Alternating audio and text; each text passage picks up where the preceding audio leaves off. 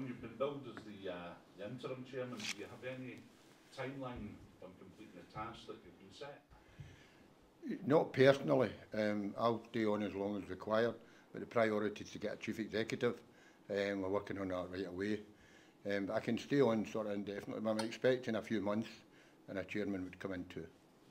In terms of the chief executive, one of the criticisms of the club has been that whether it's been the last couple of chairmen or the last couple of chief execs, they haven't really had that kind of almost barnstorming aspect to communications that a large football club needs. From that loom large into your thoughts? As a barnstormer or as a chairman? No, recruitment in any walk of life, guys, you know, it's of the moment. The person we need needs to have multifaceted. The person needs to be good at everything. But it needs to be an assertive character, and we're looking much more to support the CEO with the chairman, and also that the CEO would have a lot of power day to day. The chairman would be slightly behind that. David, please. John, there's been a lot of talk about what's going wrong at the club, and we haven't heard a lot about what's going to happen to fix it. Yeah. What is your plan to take us forward over the next few months? There is a plan. I'm here to bring stability to that and enforcement of that plan. We've been distracted terribly by having to play at Hampden for a few months. And a lot of people forget that the original objective here was to create a great facility for our disabled supporters. It wasn't a renovation, it wasn't a reconstruction. That was the objective. Unfortunately, the timing was wrong. We got that part of it wrong, and we had to go to Hampden. But the position in place, managers in place, January will be January, and we're ready to keep going. You know, we see some fruits, the labour now with some of the young players that are coming through and that we've signed. So I'm just here to bring stability and help recruit the CEO. Is there a recognition then from the board that there have been a lot of bad decisions over the last 3 years and that has led to the situation being as it is? Well, decisions are made, good, bad, and then things evolve from the decisions that are made, and it's only fair to say, yeah, we are where we are, but there's a lot of great things happen too. So. At a personal level, John, how do you feel about being the chairman right now? Oh, really pleased, honoured. Mrs. Gilligan's not too happy about me, not too much, but no, I'm honoured, and it's a privilege, and I'm delighted to come in and after John had to step away because he's a personal friend, and I know that I can help. It's just a joy to be able to help. Yeah, very much so. And you know, I wear two hats. I'm a supporter, and I'm a chairman. But now I'm the chairman. You know, I have to take the supporter hat off and focus on doing the job. How do you feel about that? That's difficult, but it's essential. At 3 o'clock on a Saturday or whatever time we are, I can be the supporter for an hour and a half. But the responsibility of the chairman is to run the club properly and support everybody. Raman? John, you will have seen Dave King's comments. He said a number of things, one of which is he'd like to return as chairman. What's your view on that? Well, Dave's a major shareholder and he can say whatever he wishes to say. My view is it's a wee bit unrealistic because I mean, Dave's a real businessman. He knows how shareholdings work, and he's a 15% shareholder. The other directors are 10, 12, 13% shareholders. It's unrealistic, you know. He said that the club should call an EGM to determine who should be the next chairman. Well, again, it's a wee bit unrealistic because EGMs are invariably called by people who wish to change something. So the current board don't wish to change. So why would we call an EGM? One of the other things that singled out, sorry, John, was the need for investment, fresh investment in the club. He reckons up to 50 million quid is needed. Is there any indication of fresh investment coming into the club? There is fresh investment coming into the club, but in fairness, Dave's talking about fresh investment, but he doesn't want to invest, so I'm not quite sure where he means investment is going to come from. But you're saying there will be investment, John? Yeah, there will be. Tom? John, Dave King's characterisation of the club across various media outlets last week, a club in crisis, no leadership. Do you recognise that characterisation, or do you think he's got it wrong? I think he got it wrong. In what sense? I think it's unfair, you know, you're sitting, what exactly is he saying is not good? What exactly is he saying is going wrong? Give us a plan and tell me if David had some terrific plan to tell me where we're all going wrong, then we would read that plan and we would consider it. Has he reached out to you or any of the board, or is this all done purely through public? No, I haven't spoken to Dave. Dave gave me one of the happiest days of my life when he asked me to join him 10 years ago, and I'll never forget it, never forget it. Since then I've met him, played golf and socialised when he's over, but I haven't heard from him, no. Matthew? John, when you see the club painted as a club in crisis, you were here in 2015 when you came in with Dave and Paul. Does it make you laugh when you see the club painted as a club in crisis, given what you inherited? How do you compare Rangers in 2015 to Rangers today?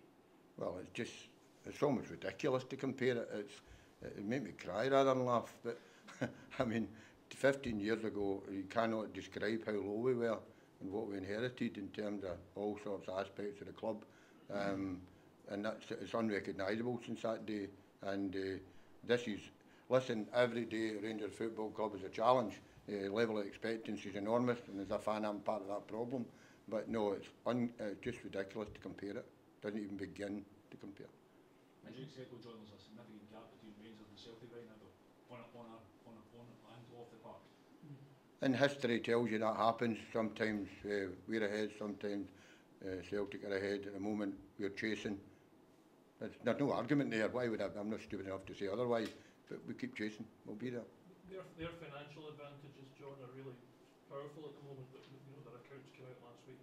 Is that a gap that can be bridged, and how? Well, player trading is the biggest success, and qualification for the Champions League. It's a kind of catch-22, you know. Player trading gets you income, Champions League gets you income. When you fail to get it, it's difficult because Scottish football's level of support, TV sponsorship, etc. You just can't compare it to England. So it's always a challenge, of course it is. But it's all about squad and bringing in players and winning your matches and moving forward. John, in terms of Dave's comments, I just wonder how destabilising you think that is at a time when the club has its troubles in the boardroom, but financially trying to catch Celtic. How destabilising are the comments in general? I think it's only destabilising if the people who are the major shareholders and operating the business don't have a plan, and we don't have people in place to execute it. We have had some difficulties recently with the stadium and things, but destabilising, no, not particularly. Dave's entitled to say what he wants. It's a free world, but I don't feel destabilised at all, no. You mentioned that investment is coming. I wonder if you've got any more details on that in terms of when, where it might be Well, coming. what I was meaning was when someone asked the question of management about investment, is that the current investors have invested considerably over the years and are willing to do so again. We are open to anyone who approaches us on investment, as you would be. We get approaches from all over the world, from various sources, but it has to be the right people, it has to be the right conditions, it has to be for the right amount of share. We don't want one person owning the club. Just picking up finally for me, just picking up on what Rahman said, that Dave King said 50 million he thinks would be needed to bridge the gap. How much do you think would be needed to bridge the gap, and how big do you think that gap is, John? I don't think you can put a number on it. I think the gap at the moment is considerable. That you just have to win your games, get back challenging for the top spot, and then if we get into the level of Europe that we hope to get into, then the gap can change quite quickly. Chris? John, you met the manager for the first time last week. How did those conversations go, and what did you lay out to him as your vision for Rangers? I was very impressed with the manager. I've met him a wee bit socially, but not properly. We had quite a long talk, myself and George Latham, and very impressive. The long and short of it is, I don't talk about football itself much as I want to. The manager's in charge. We're here to operate the business. The manager's supported to operate the training academy, the football club side of things. We'll never interfere in that. The one thing I will say to you guys is the manager's been kind of put forward as a spokesperson for the club, which has put him under kind of undue pressure at times, because it's an area of the business that is not his, and hopefully I'll pick up some of that or someone else will. But the manager's very impressive. There have been some perhaps dissenting voices amongst the support about performances and results so far this season. Does he still have full backing of every member of the board? Absolutely, yeah, definitely. the famous last words of a chairman. You know, absolutely. John, you've had to kind of go back to John Boyd as the chief executive role.